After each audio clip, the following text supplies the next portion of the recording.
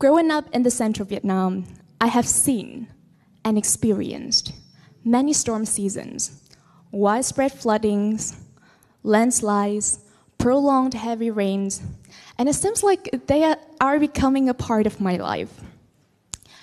People in the central Vietnam have lived through so many storm seasons, but the last one in 2020 was the worst in our lifetimes. In 1 month, 2 weeks, 2 days, the central Vietnam was hit by 13 consecutive tropical storms and affecting millions of people.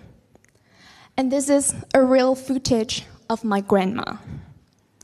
And my uncle had to help my grandma to evacuate to a safer place.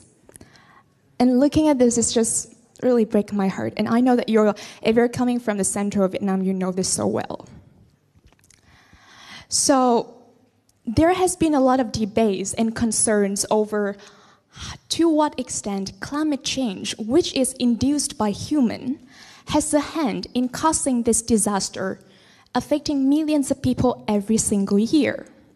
We have yet to have the final conclusion. But while it may be possible that the climate change can be attributable to a small part of this disaster, that little small part can become a really big part in pushing our community beyond our capacity to deal with all the damage like this.